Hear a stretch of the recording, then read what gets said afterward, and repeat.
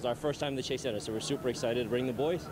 We've been following the Warriors forever. The Golden State Warriors, along with their fans, were back on home court for the first time this season Sunday night in a preseason game against the LA Lakers. Who's your favorite player? Jordan Poole. Yeah? Yeah, there you go. Mine too. But before the season starts, Dub Nation is dealing with the fallout from this video.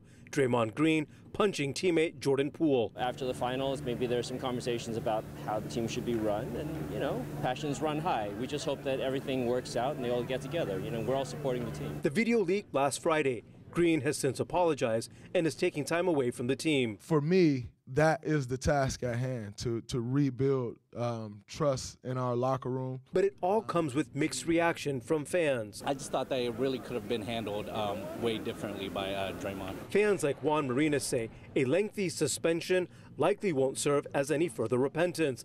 The NBA is a multi-billion-dollar business.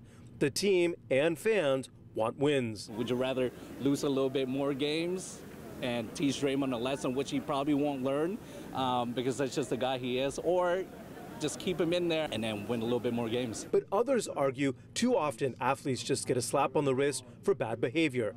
They want more than just an apology. Suspend them for the whole game when they do all the award ceremonies. I think that's what we're thinking, yeah. What message does that send?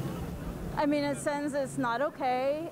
You know, this is a big award that you achieved, and, you know, you don't get to reap part of that. It's been frustrating as a fan. I still remember driving from San Jose in 2016, and then knowing that, you know, he got suspended and cost us the finals. Fans like Hamza Chaudhry are thinking of the future. He believes Jordan Poole could be the face of the franchise of the future. He says the Warriors have to support the next generation. Draymond's actions really kind of took us back a few steps, and, you know, as a leader of the team, like you mentioned, it's kind of like you lose confidence in your leader, that could really destroy the team internally. The Warriors, minus Green, lost Sunday night. They fall 2-1 this preseason.